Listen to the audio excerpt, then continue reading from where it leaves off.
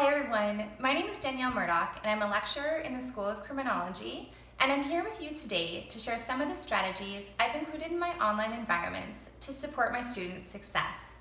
I would like to start by sharing a really great piece of advice that I received when I was about to start my journey as an undergraduate student in FASS at SFU nearly 2 decades ago. I was told, always ask questions. And that advice has stuck with me as an instructor because I know the value of providing students with multiple opportunities to engage with me, to ask questions and express their curiosities about the course. Students in my online classes have the opportunity to connect with me one-on-one during Zoom office hours, where we meet one-on-one in the virtual environment to discuss any questions they have or address any concerns. Students also have the opportunity to request telephone office hours because sometimes that works better for students. And when students have queries of a public nature, I encourage them to post to Danielle's public office, which is a discussion board where students can pose questions and I provide a response, and other students in the course can access that information.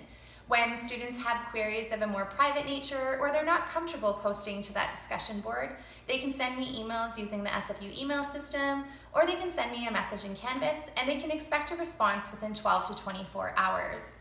As I'm interacting with my students and going back and forth in emails or dialogue, I always look for themes.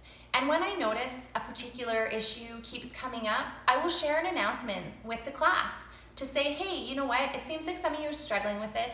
Here's some further information. I also use the announcements tool to remind students about upcoming assessments that are due and perhaps remind them of a current event that connects in with the course content. It really depends on what's going on that particular week.